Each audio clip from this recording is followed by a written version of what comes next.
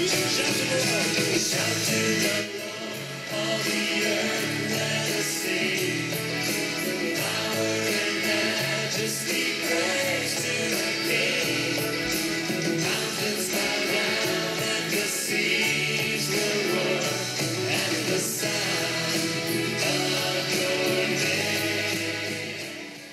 me first just follow up on something that the pastor said. You know, there's nothing like the power of prayer. I know in my Christian walk, early on did I realize it, and I've seen so many wonderful things happen in my life, in the lives of other Christians, through the power of prayer. Yes. And, you know, to get here just a little bit early on a Sunday morning, I don't think is asking too much. And if we as a congregation can do that and come together in prayer before the service, not only will we see things change in this church, but we're going to see things change in this community. This church has not been put here on Boston Street, right in the center of Guilford, for no reason at all. In all this land, there's something God wants to do here. Yes. And I believe that we have to indeed press in. We have to keep pressing in. Do you think the enemy wants this church to explode? No. Wants us to build on all of this land? That's the last thing he wants us to do. But nothing happens in the natural that first doesn't take place in that spiritual realm. You pray to God, and it happens. He's just waiting to do it for us. So enough of that. Just a little bit of an announcement. Welcome, everybody. Good to see you. It's always good to be here. It's always good to praise and worship with you and to enter in and indeed share the Word of God. Today we have Don who's going to share. Always look forward to hearing from Don. He always has some wonderful words of wisdom. And today, what I'd like to talk about is this fountain. As a Christian, this fountain that is within us. A fountain that's just waiting to bubble forth. And what I'd like to say to you today is, let it flow. Let it flow. Do you know, it's a great story, and I'll read a passage from it in Scripture. When Jesus was at Jacob's well, and he met the Samaritan woman. Here this woman had come to get natural water. And you know what? She left with life-giving water.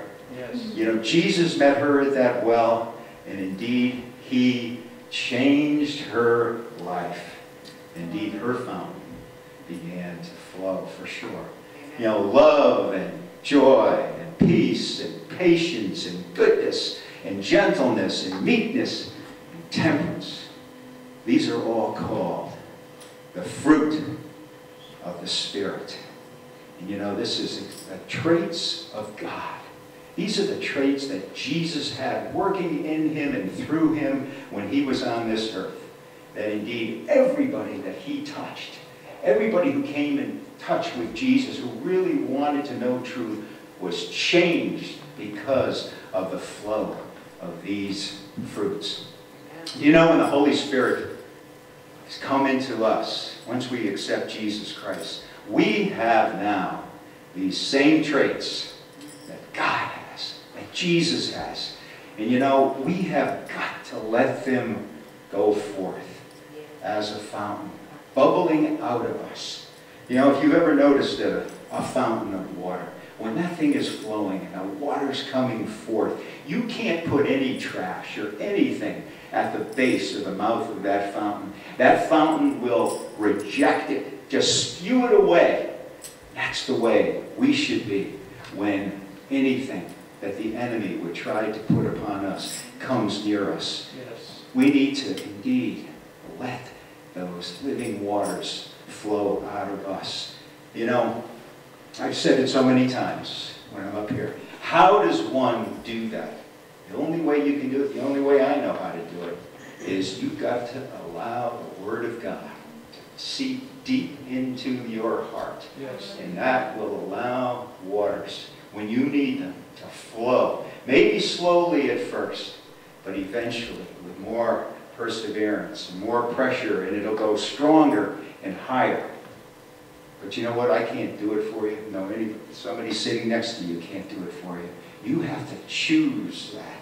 You have to choose that way of life. You know, when that Samaritan woman took that living water from Jesus, if you read the rest of the story, she went into the town, and you know what? People were amazed at what she was saying. She became an evangelist, and she was able to take those people back out to the well to meet Jesus, and they were all touched by what Jesus had given her. So just listen now.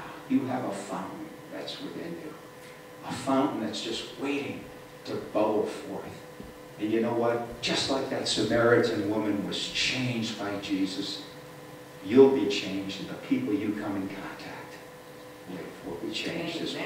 Amen? Amen?